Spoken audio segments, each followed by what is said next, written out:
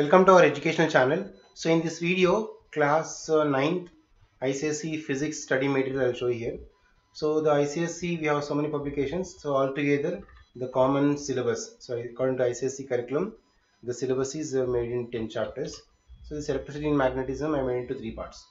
So these PDF copies and the entire subject information is provided in description below in the links. So links are provided. So let me show one chapter question bank and assignment test how it is. So let me take electricity and magnetism. So if you see the question bank or the worksheet or study material, so this PDF is 18 pages. So complete syllabus, so entirely question and answer type. So given clearly, and question number 2 and the answer. So question wise we can prepare. So once they're perfect with the textbook reading, then question wise also to prepare this study material is available here.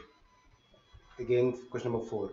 So like that this complete information the chapter wise, so including the diagrams, so everything is given. And once the perfect with the textbook and this question bank, we can conduct the test using these assignment papers. So these are the worksheets. So one I'll show one chapter worksheet. So these are assignment.